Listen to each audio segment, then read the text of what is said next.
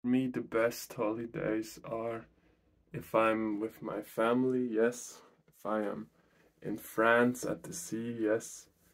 But also if I have something to do, like preparing for the upcoming football season and going on runs in the morning, or working on my business, or going on bicycle tours.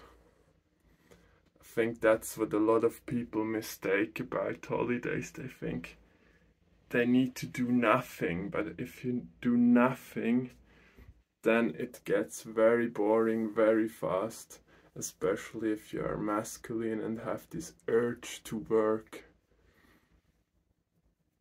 Another possibility is that you don't even take holidays because you're not a peasant, you don't work a 9 to 5, you have a life which is balanced every day, where you do sports every day, where you work on your purpose every day.